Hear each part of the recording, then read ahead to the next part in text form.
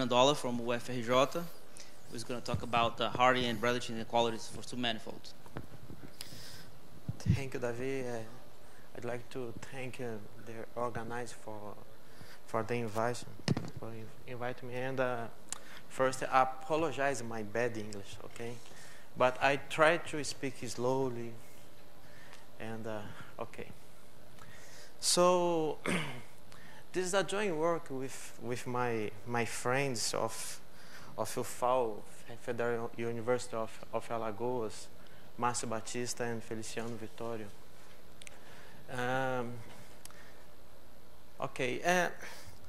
I'd like to talk about some integral inequalities, and in this topic, I should like to see how this integral, okay, how this integral he just to study about the geometry and the topology of certain Riemann manifolds.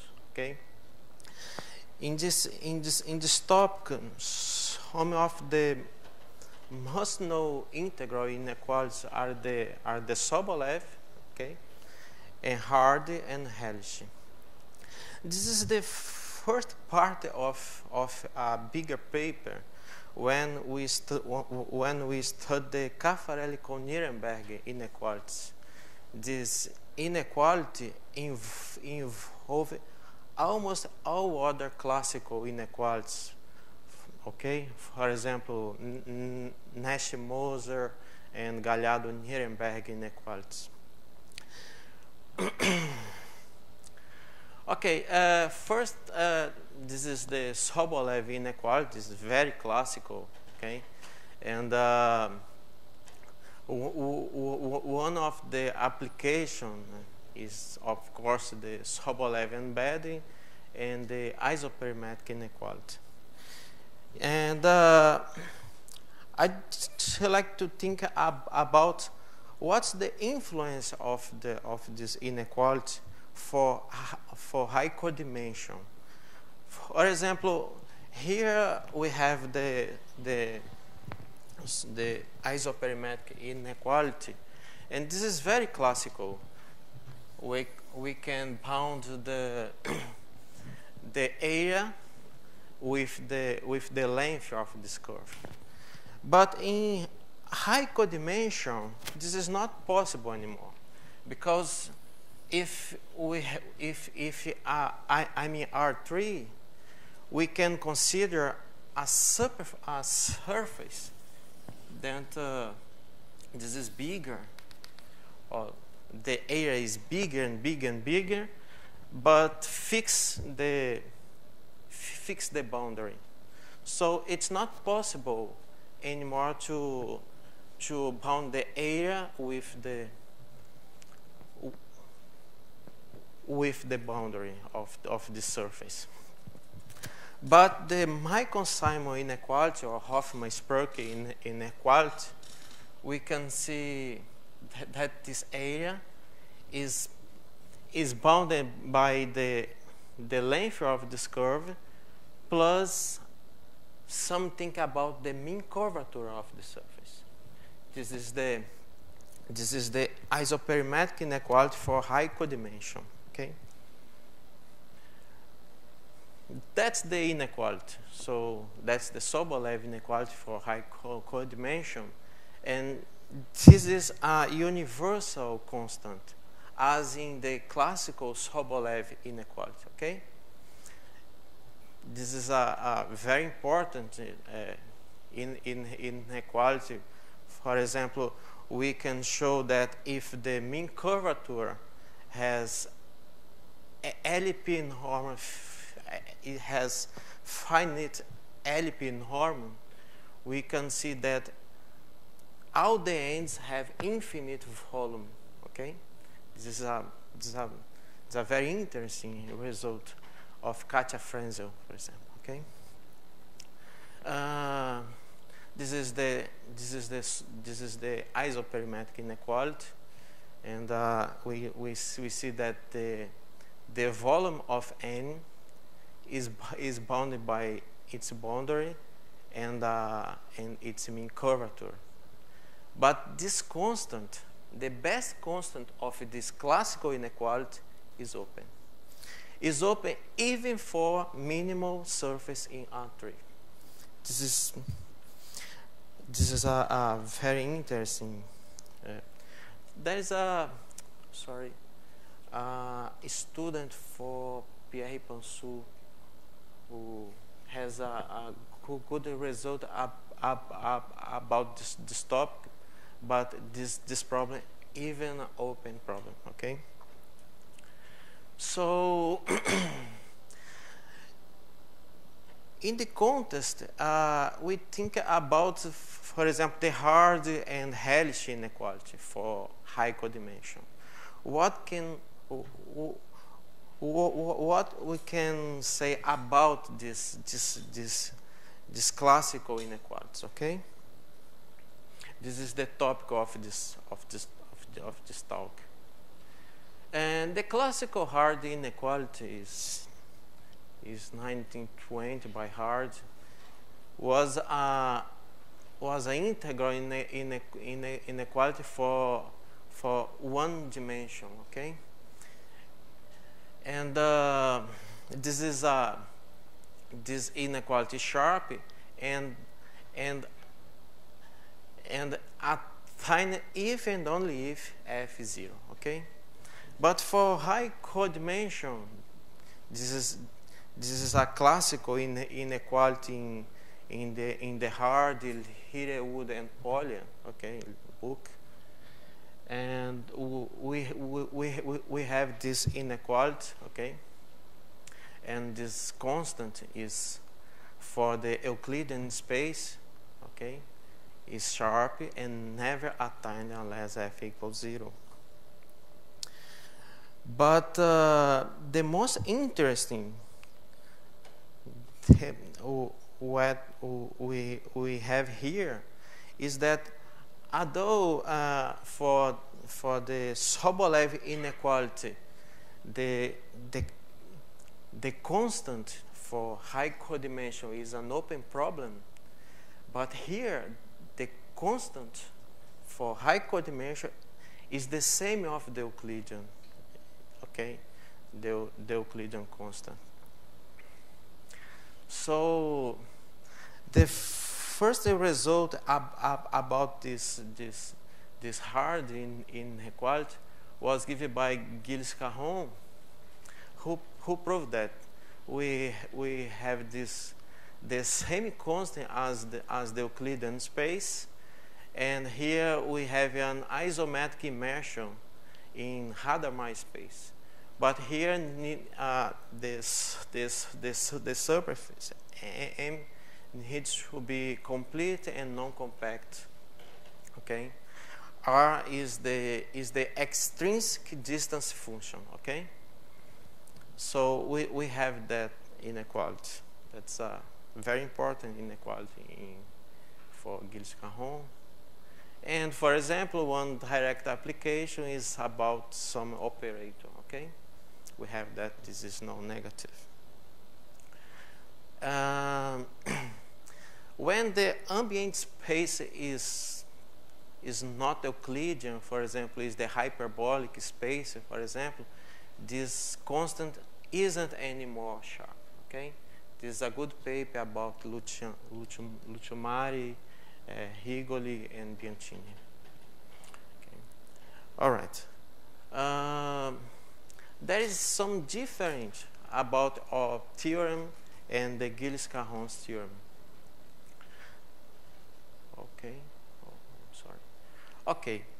The first result we have is a hard inequality, but for Gilles-Caron was the M need to be complete and non-compact, and R inequality, M is compact with boundary. Possible empty set, but is more general. So we have M compact with boundary, okay, I have here the extrinsic distance, and P some constant, adequate constant, okay? And this is very interesting because we have an operator that can be applied, for example, for self-shrinker immersion. We can see that when I have some self-shrink, we can turn this inequality zero, for example, just an example. And this is the positive and negative part of this operator, okay? So we have that inequality. This is positive, and it is in a good part of that inequality, so we can forget about it, okay? So we have that the Euclidean constant, that's the function bounded by its gradient, okay? And here we have a boundary component, okay? This is that's our hard inequality, and here this is for any p greater than or equal than 1, but for p greater than 1, the equality holds if and only if c equals 0. This is the same version of the original hard inequality, okay? The equality for p greater than 1 is attained if and only if f equals 0. This operator depends only on the normal boundary, okay, of this immersion. So if m is minimal, this is 0, or for 0 codimension, c is 0, okay?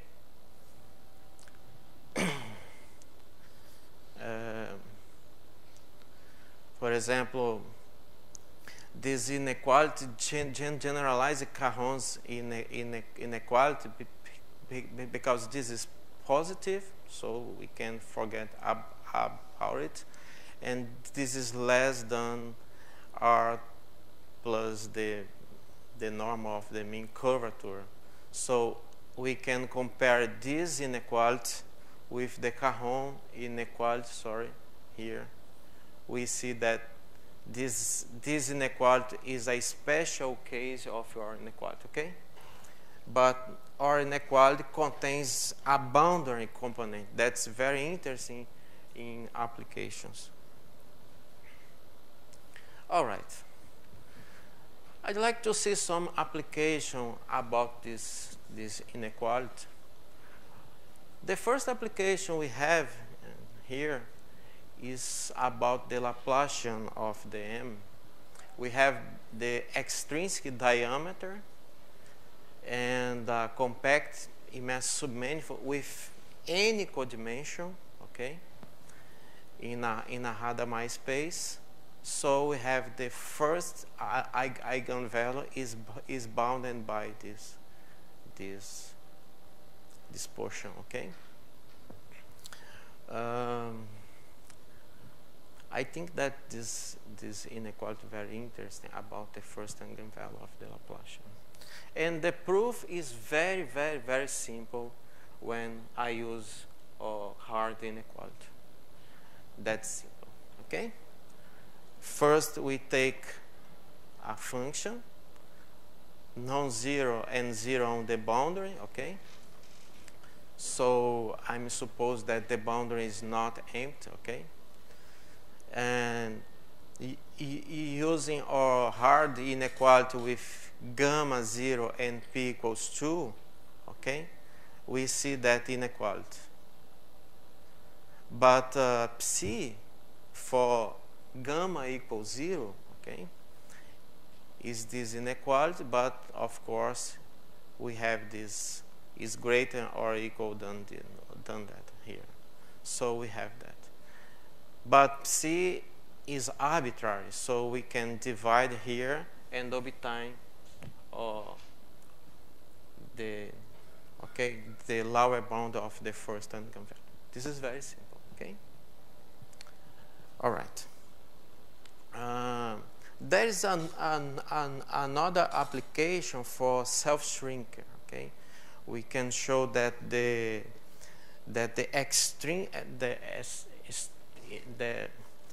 extrinsic distance, okay,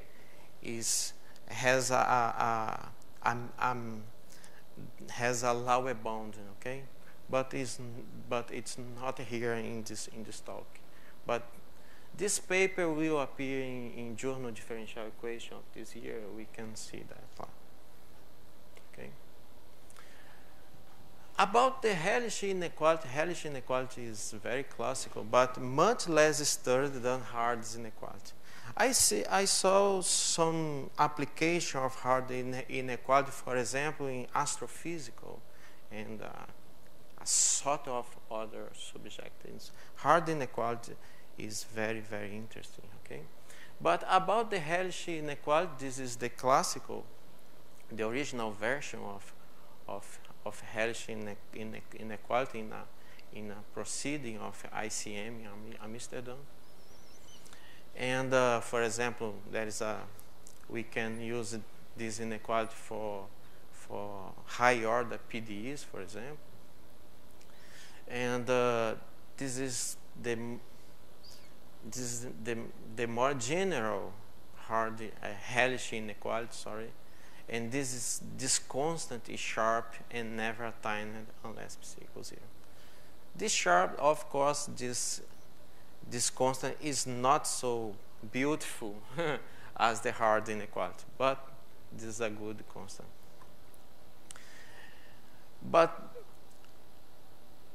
we are able to generalize this inequality for high codimension, and we have the same constant. This is very interesting because the Sobolev, the Euclidean constant in general is only occur when M is isometric to the Rn. For example, when the Hitch curvature is greater and equal than 0, okay, we can see that. But for hard and Hellich inequality, we always have the same Euclidean constant for high codimension, okay. And inequality for Hellich is the same. We have positive constant, and A is the same. Positive are Davis and Hinz, all right? And we have the same operator here, and we have that the Hellich inequality. And we have, very interesting, we have the boundary term here, okay? So this is interesting because it's not anymore necessary to assume, for example, that PC has PC Hellich before the boundary. We can assume, for example, that PC is 0 only on the boundary, okay? And we have this inequality with this part equals 0. All right, this constant is explicitly, all right? We have the same constant as the classical inequality for A, but we have B, and this operator now we have here, for example, the gradient of psi. So we can study, for example, about the Neumann condition. We have a lot of application here. And here, this is the other part. All right. And we have the same conclusion. For P equals 1, the equality holds if and only if equals 0. But we can ask about what occurs in the equality case for P equals 1. For P equals 1, this the equality occurs here if and only if, of course, with some assumption. We will talk about this later. But we have that the equality occurs if and only if the Laplacian of psi is less or equal than 0. This is interesting. And for hard inequality, the equality for p equals 1 if and only if psi depends only of the radius r and is decreasing. All right, we will see about that. Okay, for example, we can see when this part is 0, when gamma equals to p, when we have the classical hard inequality. Okay, we have that. This function is bounded by its Laplacian. Okay, and the constant is the same with gamma equals to p, when we have the same of the classical Rellich constant here in A, and the other constant here. Okay, and we have the same rigidity. We have the same rigidity. Okay. So I'd like to discuss about the proof of the hard inequality. Okay. First, I use for the Hessian comparison theorem. For example, when we have the extrinsic distance, but now I'm assuming that m bar, the ambient, is Hadamard. Okay, so the sectional curvature is less or equal than 0, but this Hessian is more general. We only need to assume that the radial curvature is less or equal than 0, and we have this comparison, and the equality occurs if and only if we have that the radial curvature equals to 0. So for convenience in this paper, I use the radial vector field here. Okay, that's the R and the gradient with the ambient space of R. Okay, and we have that, and of course the equality, because we have this part, just the divergence here is the product of the gradient, and R times the divergence of this, and we have that the equality occurs if and only if the radial curvature equals to 0. So for some student here, the radial curvature is simple. Okay, this is some orthonormal vector fields, and this is the curvature tensor of the ambient space. Right, this is the geodesic. Okay, the radial geodesic from C0. All right, so this is and amazing that the proof of the hard and Rellich inequality is elementary, is much simple than the Sobolev inequality for submanifold. For example, for Hoffman-Spurke or Michael-Simon inequality, we need to use a Bezikovich argument, and it's not necessary here. Okay, just simple computation. Okay, for example, we can use this fact. Okay, to prove. For example, here, this is simple, just to decompose the psi times that divergence and the product of this gradient and this vector field. Here we use the Gauss equation. This is the tangent part when decomposed with the original part plus the mean curvature here. All right. This is the same here, and now I use the Hessian comparison theorem, okay, to obtain this part, all right? So only that, and I can put this term together in the psi, right? This is the why this term appears, psi, this only this. Okay, we remember that x is r times the gradient of r, all right? So we can use that to put into psi here. And and the equality, of course, holds if and only if the radial curvature is 0. So we can use here we can decompose the gamma into alpha plus beta plus 1. This is very classical for hard inequality, right? So we have the same inequality, but instead gamma, we use this alpha plus beta plus 1, and I use here the Cauchy inequality and Young inequality, but with a smart trick, all right? So we can use Cauchy and Young inequality with epsilon, and we have that inequality, all right? Later we will see what occurs with the equality, all right? But we have that, and I will use here chi plus beta equals gamma.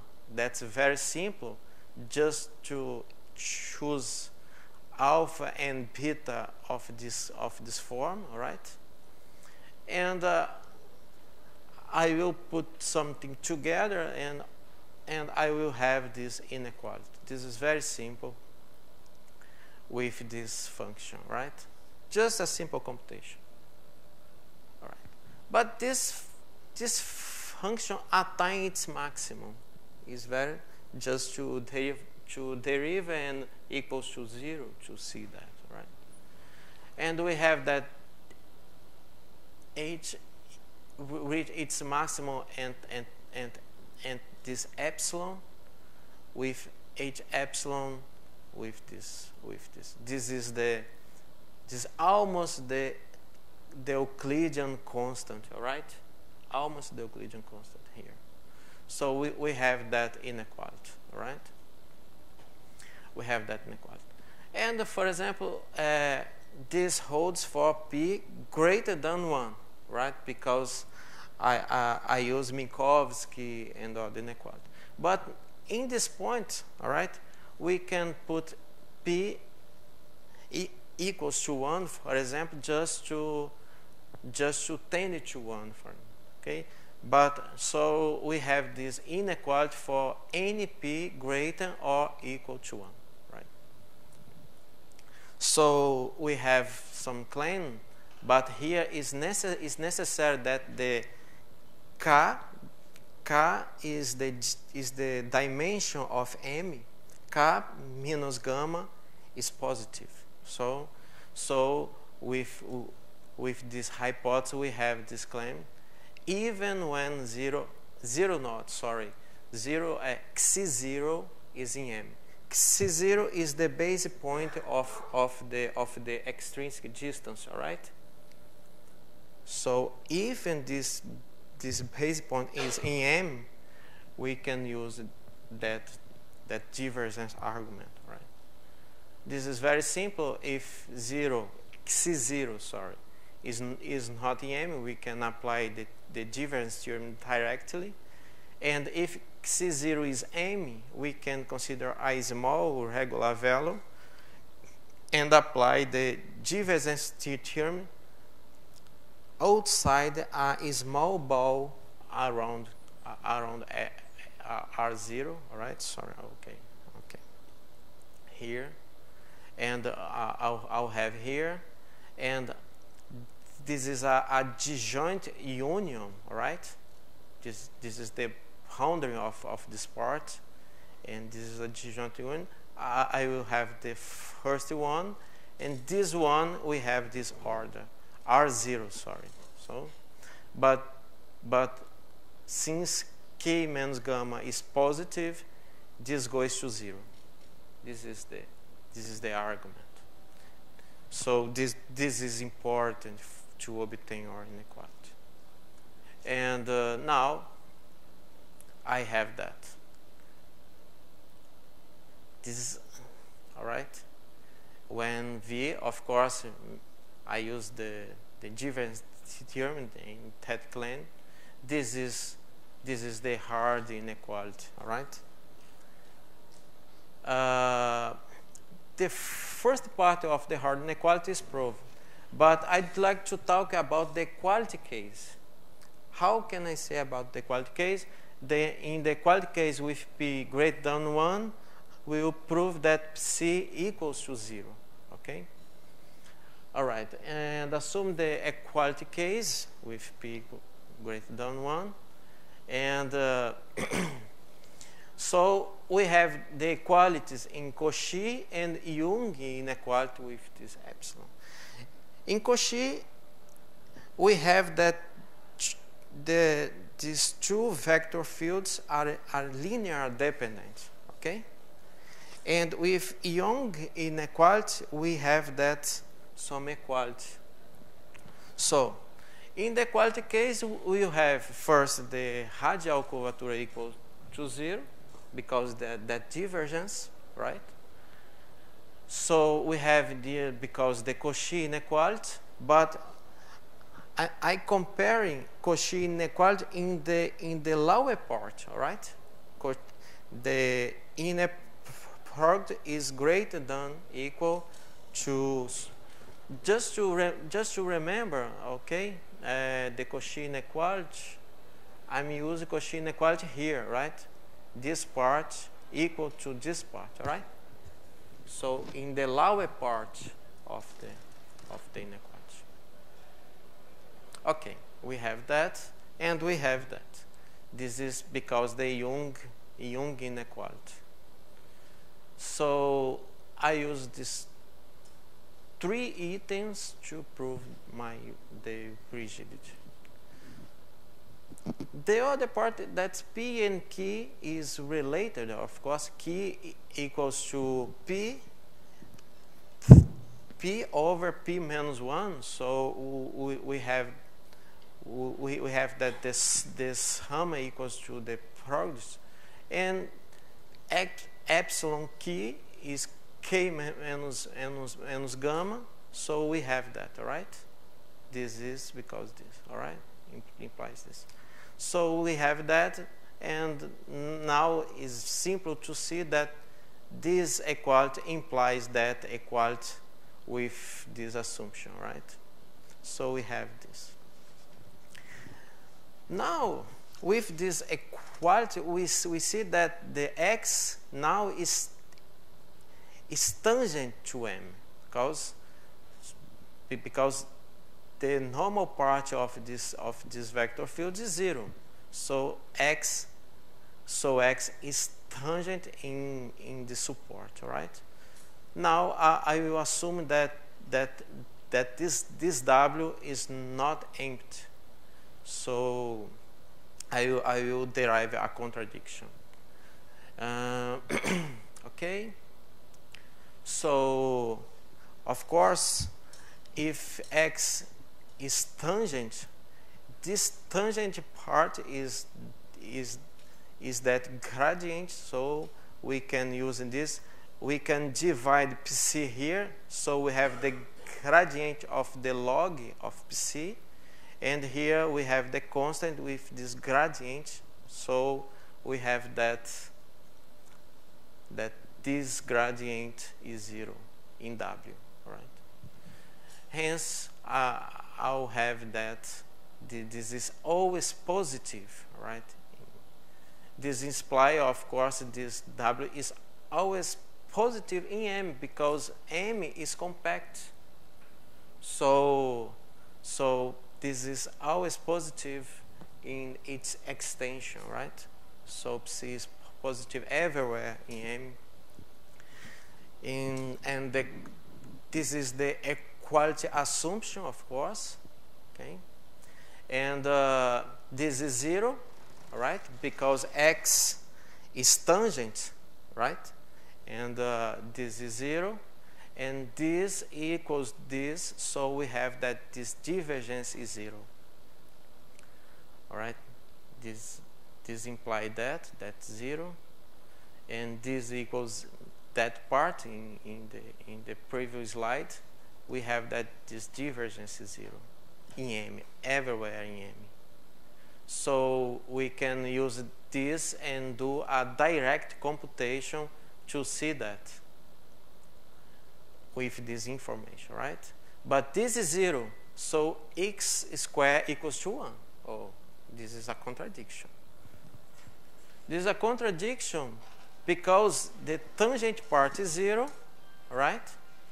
And this, so if x equals 0, this is a contradiction, right? So this is a contradiction, then W is empty set.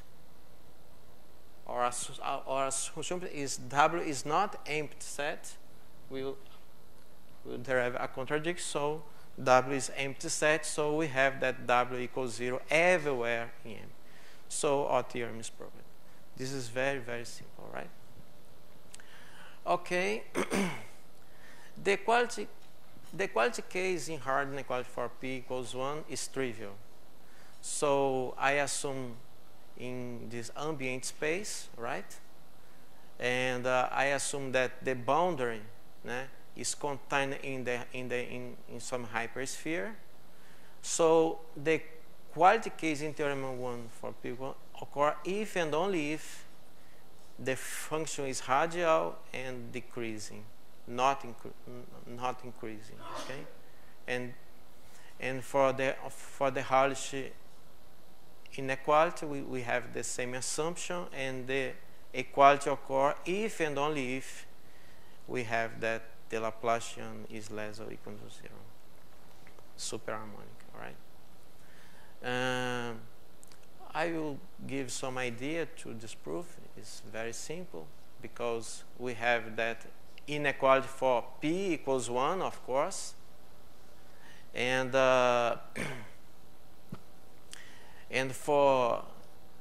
we have this inequality for P equals 1, so this is direct, and just compare this equality with this inequality, right? And so I obtain that. And of course, the equality here implies this equals to 0, but if this equals to 0, because it's greater than or equal to 0, this integrand, so we have that the equality occur if and only if we have that. That's very simple, okay? So the proof of the Rellich inequality is almost the same, but more difficult than hard inequality, right? So it's possible to prove with the same spirit, okay? That's all. I think that this is what I talk about. Thank you, Heudson. So maybe